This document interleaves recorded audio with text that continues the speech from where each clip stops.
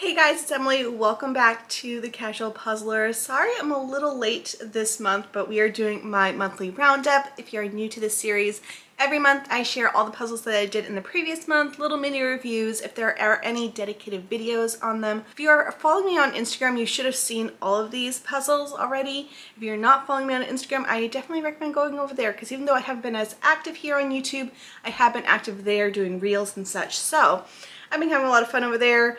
But I am excited to get back into the swing of things with my YouTube channel.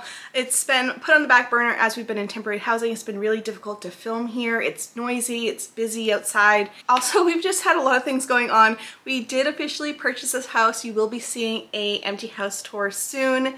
And I am so excited. We're only in this temporary space for about a week until our stuff arrives, and it's just been wild over here. But I'm excited to share all the puzzles that I did in March. It's funny to look back at it because I kept saying that I was in a puzzle rut in March, and there was actually probably like a good 10 to 12 days where I didn't puzzle at all and I had no desire to puzzle, but for some reason I also did the most amount of pieces and puzzles in the month of March. So I did 13 puzzles, close to 8,500 pieces. I think it's 8,490 pieces in the month of March, which I am considering a win. There are two here that I'll start off with that I don't have on hand anymore. I did ship them off to my sister, who is really into puzzles. If you are on the Facebook group, you guys have seen her quite a bit in there. She's been having a ton of fun with Puzzle Bingo, and I just love how pretty much my whole entire family is puzzling now. So I did give two puzzles to her. The first one was from Puzzledly, which is Best Buds. It was a circular puzzle, super fun, very bright and colorful, pretty easy. I don't think I would ever buy Puzzledly firsthand or new because they are kind of crumbly, pretty shiny, not my favorite brand as far as quality, but the images are super fun and I had a great time doing it. So I liked it. I would give it like 3 stars as far as the quality goes, but it was fun and I know that she is loving it already. And then the second one that I gave to her was from African American Expressions, and that one was called Jazz Masks. I loved that one. It was so bright, so colorful, had great quality, have no issues with it. I will say the only critique is that they're on the bit too shiny side, but honestly it was just a fun evening and I highly recommend that one. That was a good one, nice and fun. Now let's move into the puzzles that I have on hand. I do have pictures, if not video, of all the ones that I did. And this one is by Ravensburger. And I was originally going to do a video about these puzzles where it was the same image concept, but they were different techniques. And so the image concept was vases with flowers. And so I had this one, which was a photograph by Ravensburger.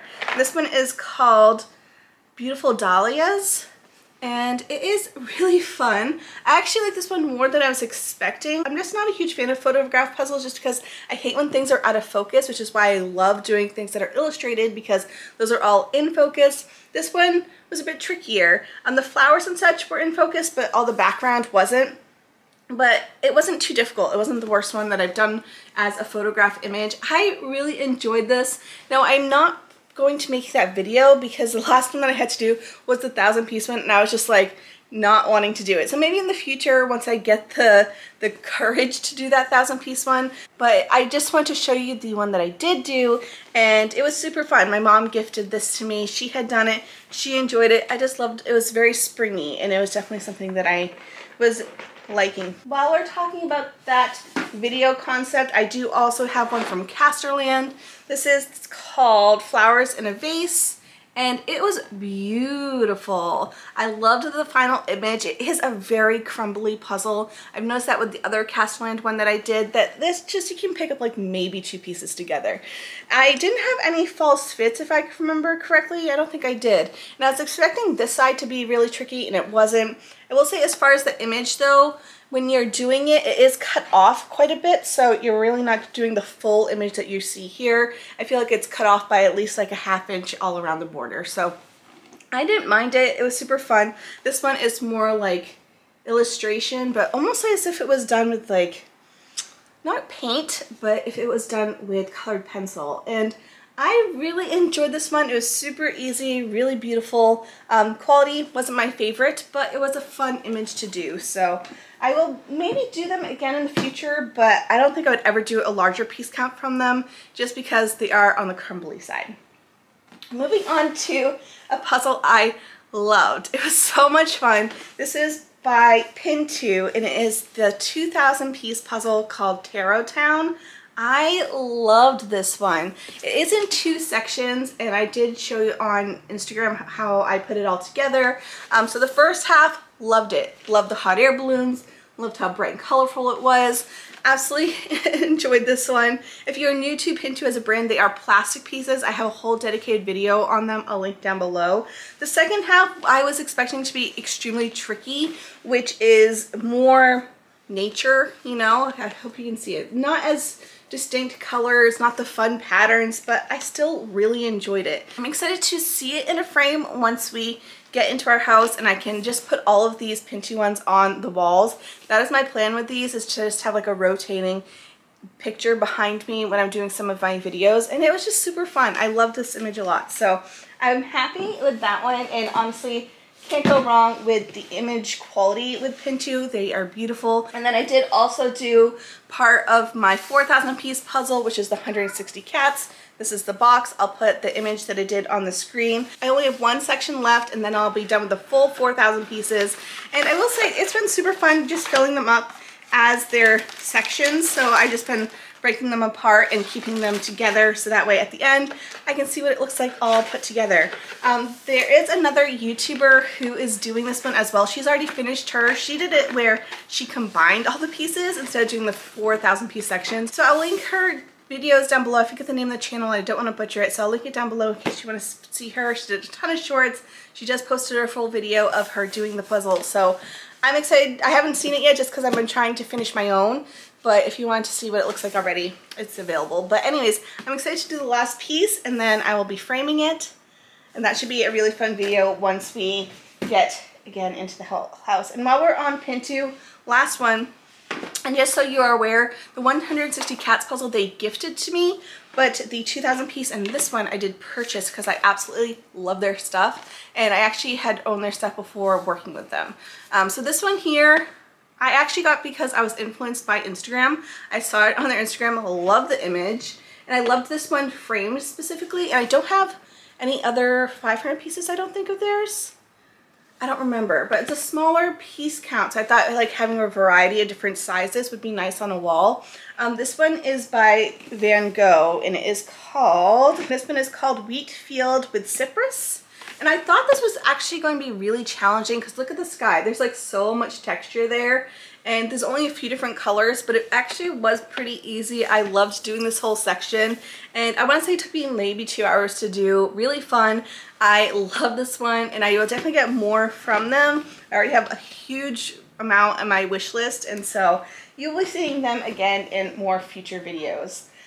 Moving on to the next puzzle, which is Schmidt's Seasons. I love this one so much. This one was on my wish list for ages. Finally did it this month and absolutely loved it. I love doing sky, loved all of it. Maybe it took me like an hour and a half to do, really simple and easy. Oh my gosh, like I was expecting even this section to be a little bit trickier because it's similar, you know, but it wasn't. You can tell which side is which, especially with the trees, and then there wasn't too much sky to work around. But I loved it so much. Like I could see me redoing this one. I feel like this would be a great one to have in like a cabin or going on vacation, like something cozy where we could do this one again, because I loved it so much. I have done, I think 2 Schmidt. Is this the second one of Schmidt or the third one of Schmidt? I've been loving their stuff. Very similar to Ravensburger, but without the puzzle dust, which I really enjoy. Next, we have a little set, which I feel like it's been ages since I've done this, but I can't believe it. I actually did it at the beginning of March. This is the 7 Days of Mindfulness by Galison. Quality was crap. It was really shiny. It had the paper backing. You could, every single piece fit together. It didn't matter which puzzle piece you put together. All 7 sections were together in one single bag. So that was fun to sort out. It was pretty easy because the backs of them are different colors. And then in the box, I don't know if it's all messed up. Yeah, it is. But there was a little divider that you could like separate them for the 7 days. But I'm just like, if you're going to make it 7 days of mindfulness, make it a little bit easier. Maybe bag them up individually for the 7 days. I don't know. It just wasn't my favorite. It was fun to pick together, but each section has the same exact grid. And I did actually do a reel when I was like combining all of them.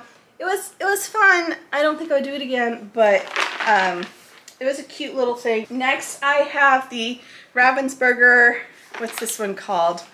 Manatee Moments, and this one was super cute, but I do have some gripes with this one. So super bright, very colorful, but it wasn't as bright and colorful. But I will say the puzzle wasn't as bright and colorful as you see here on the box. In person, it was pretty dull. It was very grainy, like pixelated, as if the printer was running out of ink. And it was just really, such a bummer, because if you see like this like really bright blue, that did not exist in the version that I got. The pink flamingos weren't very pink, so I feel like it was like running out of ink as far, that's the only way I can describe it. Again, very pixelated, wasn't my favorite, but it was a cute image in the end. As far as puzzle quality goes, besides the print, I want to say it was a little bit on the crumbler side for Ravensburger, so I just feel like I got a lemon. This was just not the best one from them, but it was fun, it was cute. I paid I think $17 at the local place near me, and I liked it, but I don't know, I think that one just had some issues. And then, oh my gosh, if you want to know the worst puzzle that I did this month, I don't think I took a picture of it, I didn't take a video of it, I was just so done when I finished it that I just like, I was ready to like throw it away. So this is from the brand MI Puzzles. Had never done them. I hated this puzzle so much. The bird, super fun, crumbly. You can maybe pick up 2 pieces at a time. Like, it had serious fit issues. Everything fit together. Everything was blurry. This whole section, hot mess. Like, I was like ready to give up on this multiple times. Absolutely hated everything about this puzzle. So super shiny, tons of puzzle dust. Like, everything that I hate in a puzzle was with this puzzle. Lots of pieces were bent, lots of issues with quality. Would never buy again for them. And I almost feel like they are the same brand as Sun's Out. I don't know. It just was not my favorite thing, and I hated it so much. So there's this one. I do not recommend that puzzle brand. We have 3 left. This one.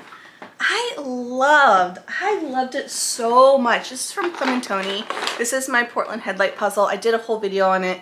I loved it so much. It was on the crumbly side, yes, there was a few false bits, okay, but as far as everything else, I loved it. It was super bright, very colorful, loved doing the sky, loved doing the water, and this is the puzzle that got me out of my puzzle funk, just because it's nostalgic. This is where me and Dave went on our first date, and will I do a ton more from this brand? Probably not, just because it was definitely on the crumbly side, and I have a 6,000 piece one from them, and I'm honestly really nervous about doing it because it's all 6,000 pieces together, and with the fit issues that I noticed on this one, I'm really nervous. But a lot of you said you had good experiences with them. A lot of you had similar experiences as me, so I think it's kind of like a hit or miss situation. Hopefully my 6,000 piece one doesn't have fit issues, but I like this one a lot, and I would probably do it again. Again, this is another one I could see like bringing on vacation, having in a cozy cabin, just because it's very relaxing. And then I do have this other Ravensburger puzzle. I love this one so much. This one is called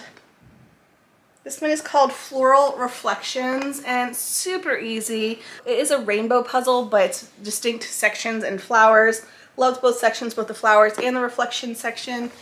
I just really enjoyed this. It was super fun, very quick and easy.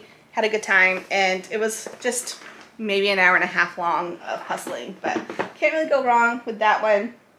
I did do a whole video on this one here by Talking Tables. Lots of interesting information in the comments about this brand, because the European version is completely different than the one I got here. Theirs does not have a paper backing. They have they had great quality. So I don't know why this one was so much different than theirs. I'm curious to try to find a Talking Tables puzzle in the UK or European to get sent to me, see if there is a true difference, because this is not the best of quality. This one was also on the pricier end for a 500 piece. It just is a brand I'm not curious of buying more of, at least the ones in the US.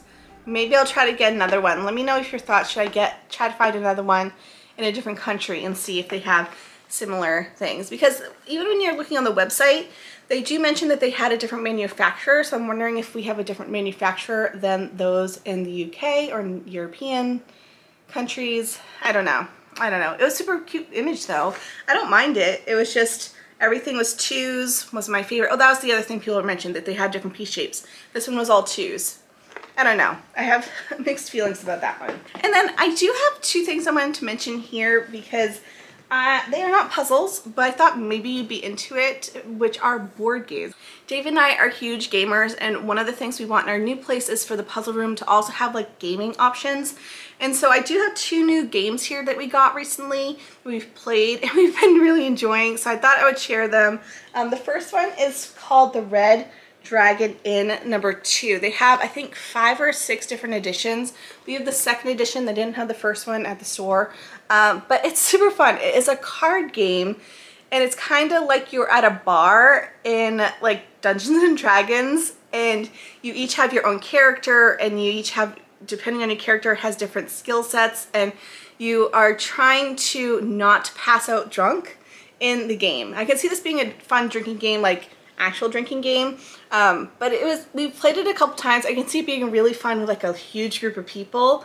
I liked it, and apparently you can like combine other editions to the one that you have to just make it like a bigger game with more characters, but since it's just the 2 of us, we have this one, and we've been enjoying it. We've done it when I would say we've played at least 5 different games, different characters, so we've been enjoying it, in case you need a new game. And then we also have this one, which is super fun.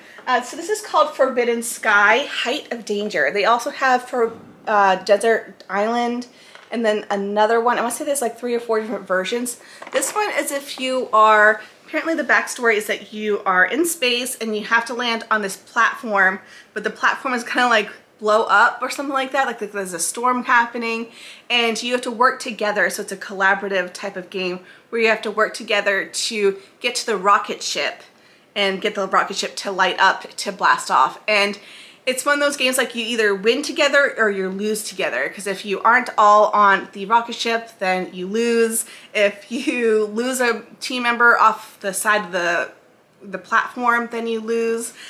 We haven't lost yet. We've only played it on easy though. You can do it up to extreme, and it's been super fun. It also has like electronic components, so at the very end, once you've done all the things you need to do to get it to the rocket to work, the rocket actually does like this little like moment, and it's super fun. Really loved it. I also feel like this would be a fun one to do with more than just 2 people. I think you can play it with up to 5 people, and we are really interested in getting other versions of this one. So it was a good one. I really liked this one a lot. Anyways, that is it for me today. I feel like I've been talking for ages. Thank you so much for tuning into this video. Again, if there's any videos associated with any of these puzzles, I'll link them down below. Also, make sure to follow me on Instagram because you'll see more of these puzzles up and close. And yeah, that's it for me. Thank you so much for tuning in, and I'll see you guys in the next one. Bye!